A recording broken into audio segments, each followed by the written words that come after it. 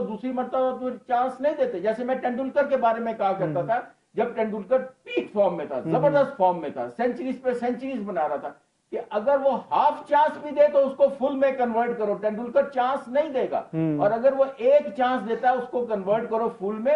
अब दूसरे चांस की तवक्को रखो। बिल्कुल, जो एक्सीलेंट मैसेजेस शामिल करते हैं नाज़रीन, आप हमें मैसेजेस करते हैं हमारे यूट्यूब चैनल पे, और उसके अलावा आप हमें ट्विटर पे मैसेजेस करते हैं, और हम आपके जो मैसेजेस हैं वो प्रोग्राम में शामिल करते हैं। और क्वेश्चन जो हैं आप, वो भी हमारी कोशिश होती है कि शाम साहब से ज़्यादा जो क्वेश्चन हैं उनके आंसर्स लिए जाएं। तो अच्छा जी, एक मोहम्मद तकी साहब हैं कराची से, इन्होंने लिखा है फॉर द लाइट मोड में, इन्होंने बात की है कि जी पाकिस्तान सिर्फ वाहिद वो टीम है जिसने आज तक जितनी भी टीमों ने टेस्ट क्रिकेट खेला है उन सबको हराया हुआ है।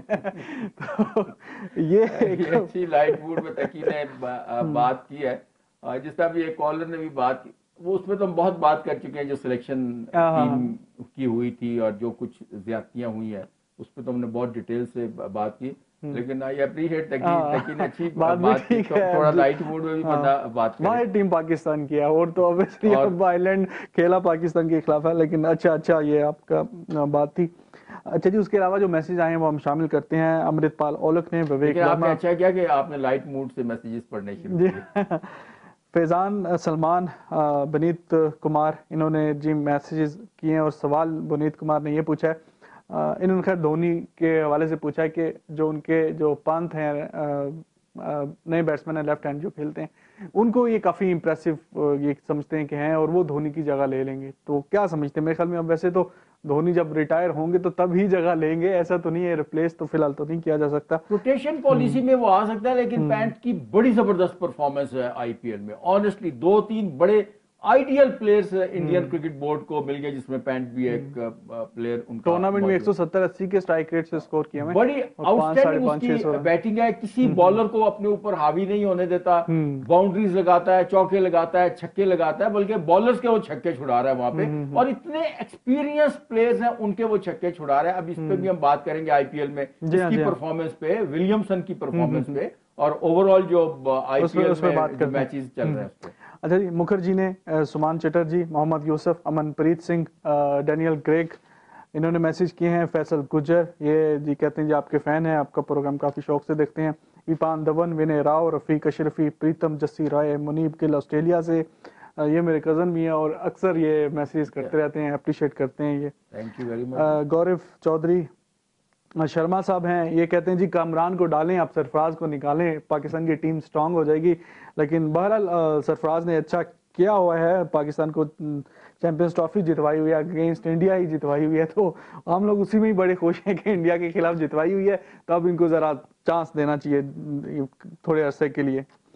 अच्छा जी, अमित ने मैसेज किया है, इरफान लगारी ने, विनोद ने, ये कहते हैं जी अनप्रिडिक्टेबल टीम है पाकिस्तान की। खैर सो तो है, लेकिन बहरहाल अब इसी का तो लोग मजा लेते हैं, एंजॉय करते हैं कि पाकिस्तान टीम अनप्रिडिक्टेबल। मिसाल के तौर पे 40 पे पूरी टीम आउट और 400 पे कोई आउट, ये वो टीम है। वो एग्जांपल ले लेना जो ऑस्ट्रेलिया के खिलाफ था, डे एंड नाइट टेस्ट था, जो 490 पाकिस्तान ने चेस करने थे, तो कैसी बुरी सूरत थी पहली इनिंग्स में, और फिर 450 तक तो ले गए थे, और ये उनके तो हाथ पांव फूल गए थे ऑस्ट्रेलिया के, ये तो मैच जीतने में, ये तो असद शफीक की अच्छी परफॉर्मेंस थी।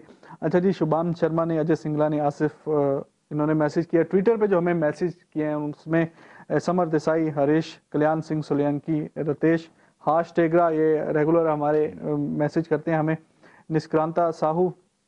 खैर उनका ये मैसेज है कि जी ऐसे नहीं चलेगा, आयरलैंड के खिलाफ जो परफॉर्मेंस है पाकिस्तान की, ये अगर लेके गए इंग्लैंड में तो वो इंग्लैंड की जो सीरीज है पाकिस्तान के लिए काफी लंबी होने वाली है, अगर वो वाली जो मिस्टेक्स हैं वहाँ की। डेब्यूटेंट टीम के खिलाफ अगर हमें कुछ गलतियां काफ़ी की, कैचेस छोड़े, और बैटिंग में भी खैर इतने हम बेहतर नहीं किया हमने, जिस तरह डोमिनेटिंग तरीके से हमने मैच जीतना चाहिए था, वही कह रहे हैं कि नहीं जीता पाकिस्तान। अगर वैसे ही सिलसिला हुआ, मैं बिल्कुल इनसे एग्री करता हूँ, 100% मैं इनसे एग्री करता हूँ, बहुत मुश्किल होगी। ठीक है जी, चेतन शर्मा और मोहम्मद तकी, अबोश तिवारी, हरजोत सिंह, इन्होंने जी मैसेजेस किए हुए हैं, और हम आपकी जो मैसेज हैं उनको कोशिश होती है कि आपका नाम भी लिया जाए और प्रोग्राम में आपकी जो क्वेश्चंस हैं वो भी शामिल किए जाएं। अच्छा मैं जी, इन सब का शुक्रिया अदा करता हूँ। पूरी दुनिया भर में इस प्रोग्राम को देखा जाता है, पसंद किया जाता है, और ऑनेस्टली मैं इन सब लोगों का, जितने भी हमारे भाई बहन ये प्रोग्राम देखते हैं with in Pakistan, outside Pakistan, मैं उन सब का दिल की गहराइयों से शुक्रिया अदा करता हूँ। वंस अगेन मैं कहूंगा, ये आप सबका अपना शो है, ये आप सबका अपना प्रोग्राम है। मेरा, रिजवान का, रोज न्यूज का कोई एजेंडा नहीं है। हमारा एजेंडा क्रिकेट है, हमारा एजेंडा अमन है, हमारा एजेंडा दोस्ती है, हमारा एजेंडा भाईचारा है। और मैं ये समझता हूं कि इस प्रोग्राम की तवज्जो से सबको मैं कन्वे करना चाहता हूं कि हम लोग आपको देख नहीं पा रहे, आप हमें देख रहे हैं। हम स्टूडियो में हैं, आप स्टूडियो के बाहर है, फर्क इतना ही है, अदरवाइज हमें कोई फर्क नहीं। Thank you very much. बड़ी अच्छी बात की आपने शाम साहब। अच्छा, अभी एक डेवलपिंग खबर यह है कि मोहम्मद हफीज के खिलाफ एक्शन ले लिया पीसीबी ने। उनका जो बयान है, उन्होंने कहा है कि गैर मुनसिफाना तरीके से आईसीसी के जो हैं वो रूल्स, वो जो बाजू को बेंड करके बॉलिंग करवाना, किसी कंट्री के जो बॉलर है उसको ज्यादा कड़ी निगाह रखी हुई है और कईयों को इग्नोर कर दिया जाता है। तो ये कुछ बयान था मोहम्मद हफीज का, बातों से बिल्कुल, और इस पे जी 7 दिन में नोटिस दिया कि इसका जवाब दें। पीसीबी ने उनको बोला कि ऐसी आपको जरूरत नहीं थी ऐसा कहने की। नेचुरली वो मतलब उस पर लागू होता है एज अ कॉन्ट्रेक्चुअल प्लेयर के वो ऐसी स्टेटमेंट देना। बात उसने बिल्कुल ठीक की है।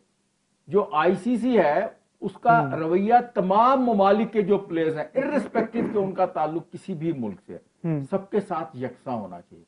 जैसे वो कानून होता है ना, जो इंसाफ होता है, सबके साथ यकसा होना चाहिए। ये नहीं कि इसके साथ ऐसे इंसाफ कर दो तो इसके साथ ऐसे कर दो, ऐसे नहीं इंसाफ होता।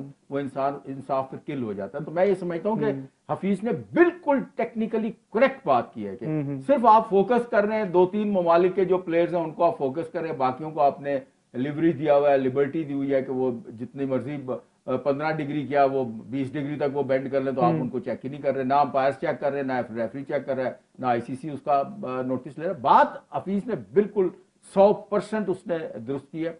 हाँ, ये है कि कोड ऑफ कंडक्ट की खिलाफ वर्जी हुई है, तो उसको ये बात करनी चाहिए थी या नहीं करनी चाहिए थी। बात उसने बिल्कुल ठीक है। आई टोटली एग्री, मैं तो बिल्कुल सीधी बात करता हूँ। नाज़रीन, it's time for a short break, stay with us.